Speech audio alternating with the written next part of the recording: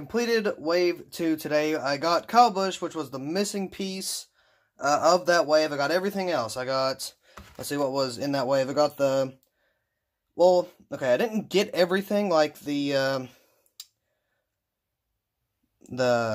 Austin Dillon. I already got that in the Daytona wave, so I didn't get this one in this wave technically. I took back the Alex Bowman, and I gave the 99 or the 98 to a friend of mine.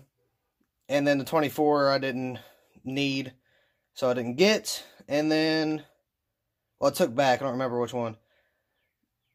And I actually found the chase piece for this wave, but a friend of mine, the same friend I gave the 98 to, kind of snatched that before I did, so I don't have that, but that's all right.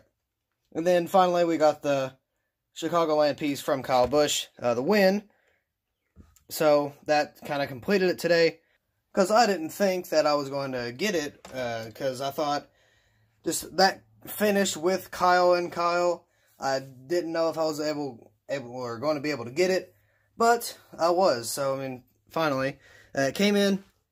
Now we're just looking for Wave 3, and we got those trucks coming in soon, and I think we got one more kind of cool one from the Wave 3. I don't really remember. It's been a while since I looked into it, so we're going to have to look into that again. But here's Kyle Busch's Wave 2 diecast from Chicagoland. This was his 5th win of the year, I believe. And I actually know the stickers that he won before, or the races that he won before this race, so I'll actually tell you now. But here's the wave, the whole wave, the rest of it anyway. Like I said, I still didn't keep these two here, but I did get the ones from last year, so that doesn't really matter to me because I'm not super collective, but it looks exactly the same from last year, so why get it again? I kind of think it's a waste. But 2019, oh well, you know, whatever. I guess it's a difference, but I don't really care myself. Now, as some of you, God, that was weird. As some of you know, this race had one of the best finishes of the season for 2018. It was actually pretty awesome. We had Kyle and Kyle went to the bottom and pulled a slide job. That's what made Dale Jr. Become more internet famous this time instead of just like NASCAR community famous. But he pulled the slide job on Kyle Busch, got up into Kyle Busch, got Kyle in the wall. Both Kyles got in the wall actually, and then Kyle Busch came back onto Kyle Larson, bumped him, got him loose, had him drift around in the turn 4, and then Kyle went down on the apron.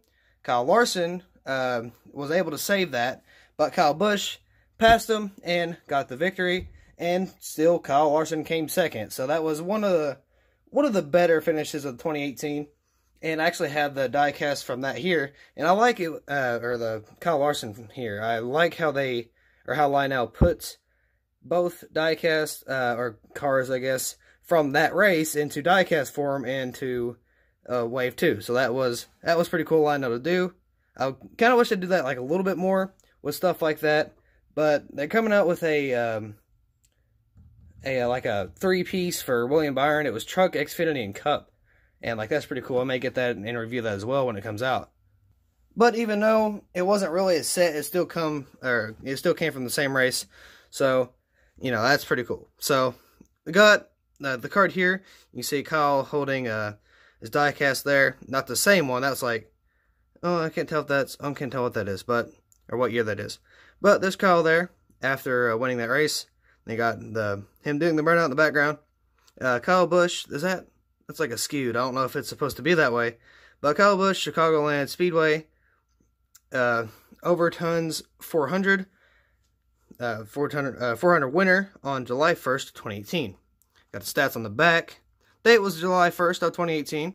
The time of race was 2 hours, 50 minutes, and 52 seconds. He started 16th and led 267 total laps. No, he didn't lead. That was the laps of the race. My bad. Number of cautions was 5 for 23. Laps led by winner was 59. That's what he led, was 59. The margin of victory was let's just say 1.88 seconds instead of 8.75. This was his 48th NASCAR Cup Series win. So he got his 48th there at Chicagoland, and just recently got his 200th win overall in Truck Xfinity Cup. I don't think they should count the Truck Xfinity Cup, but it was overall. It was an overall thing. So yeah, I'm gonna get that. But let's see if he can get 200 wins in the Cup Series. Well, that's a little more of an accomplishment, because Truck and Xfinity, when you're a veteran like that, and you go into the lower teams and kind of win, it's a little unfair, especially when you're Kyle Busch, but, you know, that's just kind of my opinion. But he still got it, so it counts, I guess. But let's go ahead and take a look at, oh, Jesus, let's go ahead and take a look at the detail here. So you got Skittles, got some confetti there, not much, but you still have some. You got some dirt and buildup right there. You got a little more confetti right there on the back with 18. On the roof, and you got on the spoiler, you got some dirt buildup or rubber buildup, and then you got Skittles and some confetti there. I don't know what's the black around the confetti, but I don't know if that's just like other stuff going on. Got the back here, got some confetti, and got something that I put this up a little bit high. Looks like, I don't think that KSC and that Toyota logo is supposed to be up on the spoiler like that, but you know what, I guess that's okay. Still pretty cool. And here's like one of the good spots. This is where I believe this is where the first time he got put in the wall, or maybe the second time, he hit a little harder the second time when he put Kyle Larson in the wall. But here's some damage. You got some tear there, you got some scrapes.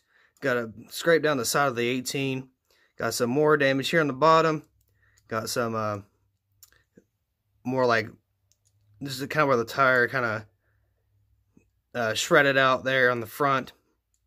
And I kind of wish they had tire detail, like just blacking it out. It doesn't have to be like shredded or anything, because I know it's a little bit harder on the 164s, but I do wish they kind of blacked it out. I would do that myself, but I kind of don't want to risk that. But who knows? I may do it one day, I may not. But we have not taken a look at the winter stickers yet. So let's do that real quick, and I'll name off what he has won. So the 4 over here, I believe, was from, in order, was from Texas first, then Bristol, then Richmond, and then Charlotte, or the Coke 600. And then they have 5 on this side, where it's like a victory lane reference is kind of what they go by. That's why the confetti's on there. And then they put the sticker on there and victory lane. And then there was his 5th one from this race. So, pretty cool diecast overall. I don't think we took, actually, geez, I can't speak. I don't think we took a look at this one here. But we got some tire markings there. A little bit more scrape right here on the top part of that. Got some more little bit up there. Got a little bit on the front there. Not much, but got some more over here. I got a little bit of a just kind of racing markings here. Then got some on the rear wheel well right there. I think the Skittles is a little slanted, but I mean that's okay, I guess. Still kind of disappointed about the whole spoiler thing there, but you know, not too big of a deal. Still a pretty cool looking diecast overall. So I'm not too mad about it, but like detail wise, well, I know did a pretty darn good job, I must say, on that. But this is, like I said, this comes with, it doesn't come with it, but of course you got the other one here. I'm using this in the race, so I got my banners on there, but this has the damage on it as well. And you can see the bump where he kind of smashed into the back of them and just kind of spun them out. So these two right here are some pretty cool diecast to have together. Just, you know, just from memories, I guess you could say, just from history. There we go, not memories, history. But that was a pretty darn good race. I don't like really remember what happened through a lot of it, because I wasn't really watching it. But I do remember that finish, and that was a great finish. So there you go. There's a review. I was able to get it in Wave 2 finally, which would again complete what I was looking for. Now we're just kind of looking for Wave 3. So hopefully we can get that in soon. Actually, hopefully not, because I'm like, a lot to Mom. But you know what? It's all good. I'm making it back up. I'm nowhere near as bad as it was before. But we're going to look for Wave 3 and see how that goes. So that's going to be all for this episode. Well, not really episode, but this Diecast unboxing. Thank you all so much for watching. And I will see you in the next video.